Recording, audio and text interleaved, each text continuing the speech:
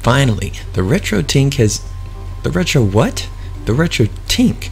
It has arrived, called the RetroTNK 2X.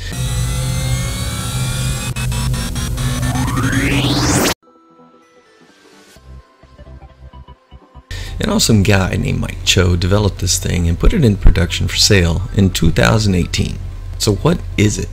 It's a line doubler, an analog to digital converter with zero lag for those that want to play on their original hardware. It also takes in component, composite, S-video, and requires no modifications to your console. Just plug and play. Let's break it down for you. So what does this thing do anyway? Okay, first of all, it takes analog 240p and 480i and outputs it to 480p. Now why is 480p so important? Compatibility of TVs lately to 240p especially is dropping, if not gone. Okay, see my other episode on how this is really becoming an issue with 4K TVs. Thanks a lot, Samsung. Not only does the RetroTNK double the lines, it also converts the signal to HDMI. This is the biggest selling point as TVs are slowly removing composite, component, and S-video, which is already completely gone on newer televisions. So now let's take a look at this thing and some of the features. The RetroTNK comes with other features as well through the two buttons on the side.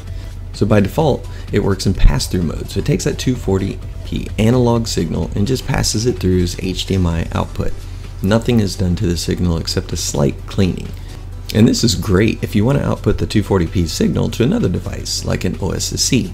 The other mode is 2X. And what this does is it doubles the line from 240p to 480p. The last mode is 2X filter. This is also 480p, but it gives a smoothed image rather than that pixeled look. It's not really something I prefer, but I'm not going to judge it either. To each his own. So let's get down to brass tacks. Is it worth the 99 bucks? The RetroTNK brings to the table what the OSSC does not. Okay, first of all, it takes in S-video and composite inputs, which most converters only do one or the other.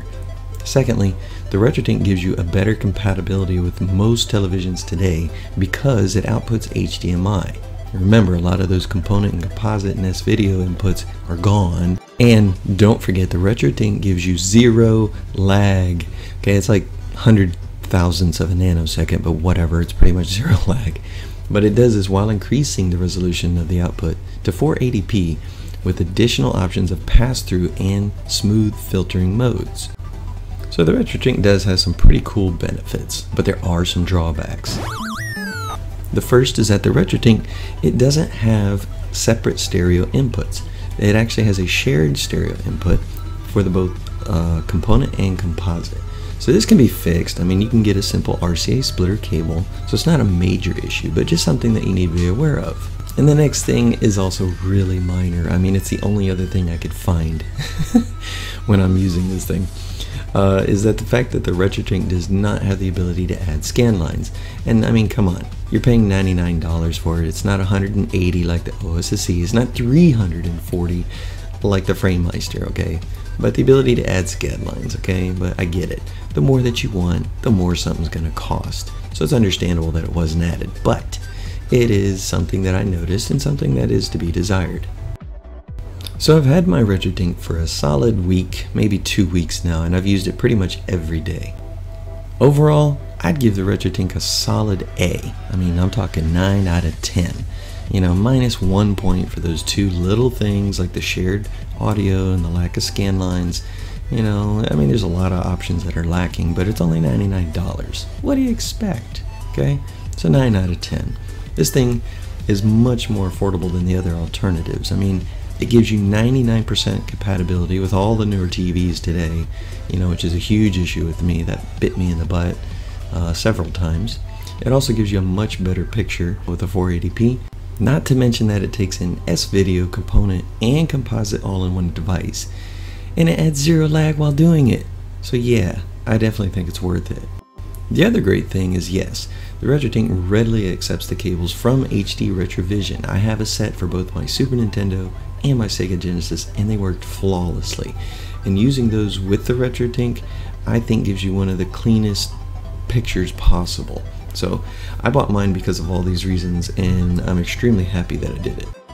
So the RetroTNK is basically for those kind of players like myself.